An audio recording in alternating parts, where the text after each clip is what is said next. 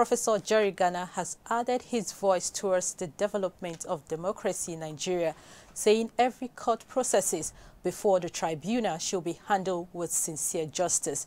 He made this known while fielding questions from journalists in Abuja, as he also congratulates the Primate Church of Nigeria Anglican Communion, Most Reverend Dr. Henry Ndukuba and wife, on the successful conclusion of the first session of the 12th Synod of the Diocese of Abuja.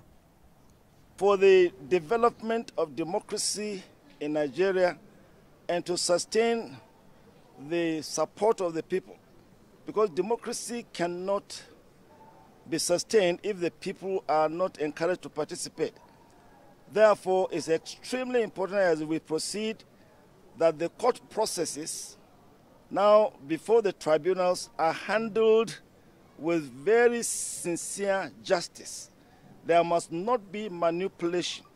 The judges should do their very best to ensure not just judgment, but justice, so that and not technical justice, substantial justice, making sure that Nigerians feel the right thing has been done. Everybody feels that this indeed is in the interest of the Federal Republic of Nigeria. I think this will be my appeal.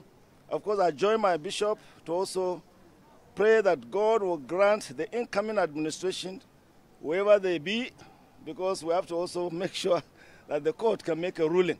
And when they make a ruling, we have to follow whatever the ruling is. But the bishop prayed that the incoming administration will be guided of God so that Nigeria will be in peace and will be granted development and sustainable democracy.